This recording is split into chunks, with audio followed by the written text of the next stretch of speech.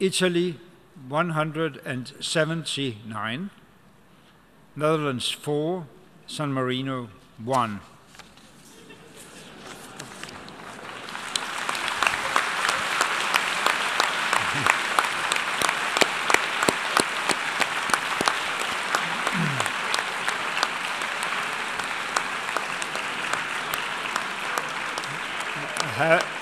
Having obtained the required two-thirds majority and the largest number of votes, the following states are elected members of Security Council for 2016 on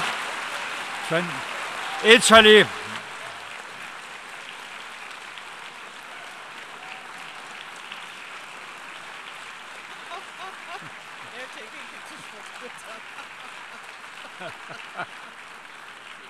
Yeah, Italy is the elected member of Security Council beginning to the 1st of January 2017. The distinguished representative of Italy wants to speak.